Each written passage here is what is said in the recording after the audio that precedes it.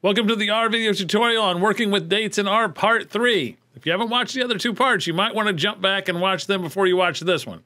All right, this is part of Statistics 321 at Virginia Commonwealth University, but anybody can use it. Okay, we're going to use the RBOB WTI dataset just like before. It's linked in the description to a repository that has the datasets in it. We're going to read this in. It's on my desktop, and we're going to convert it to the dates like we have before.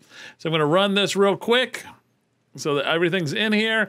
You can see that from our console window down here, we have dates, but these dates really aren't dates, they're text. That's why we had to use this as date function. And now we can actually do some interesting things with the with this dates. So the first thing we want to do is maybe find the maximum date, which would be the end date, right? So we can just simply do max, and like we would any other function or any other data set, RBOB1. No, we want to do RBOB dates. And if I run this, it should just spit out a date. And sure enough, there's our maximum date. So we can easily get the end date without having to do anything complicated.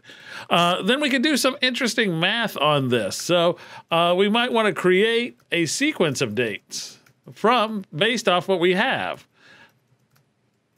So create a sequence of dates, and we're going to say, let's let this thing here be our base date. Okay, so I'm going to call this BD1. It's our base date. It's going to be where we're going to start. And what we can do is we can create a sequence of dates starting with BD1. Okay, so we're going to do, here's our start. We're going to do a length of, let's say, 7 time periods. And the time periods will be, how about weeks? Okay, and let's see what this does. So if I run this, we know, well, I got to run this as well.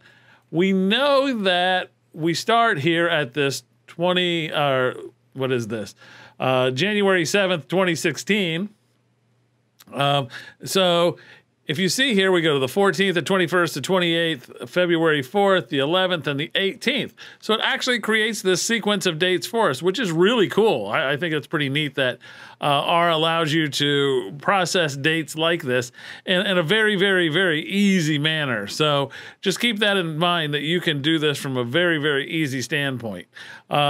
So creating dates, we can find the minimum dates and things like that. You can find the average date if you want to. So you could say average date. Well, let's just put summary dates.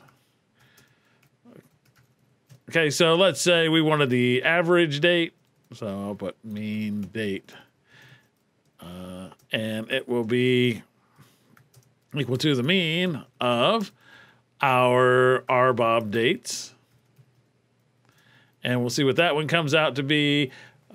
We can see the value itself directly. So here's the mean date. Looks like August 11th, 2009. We can do the min date.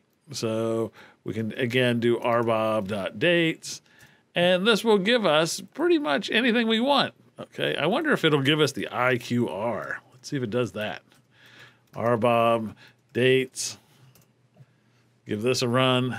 And notice, tells you how many dates are in the middle 50%, but it's doing subtraction, so it gives you how many days. So there are 2,338 days in the middle of this thing, the middle 50%. So this data set's really long, by the way, so that shouldn't be any surprise that it's going to be that big. Okay, so there's lots of things that you can play with these dates, and working with dates is often difficult. So just keep that in mind as we're going through and looking at different types of data sets, that dates can often pose a problem because they're kind of deceptive in the sense that you think they're one thing. For example, you think it's a date, but it's really text. Or you think it's a date and it's really a factor. So it can be deceptive when you actually try to work with them. So make sure you're aware of how to convert things to dates and what kind of functions you can apply to these dates to make your life easier. All right, so now we can move to the next video.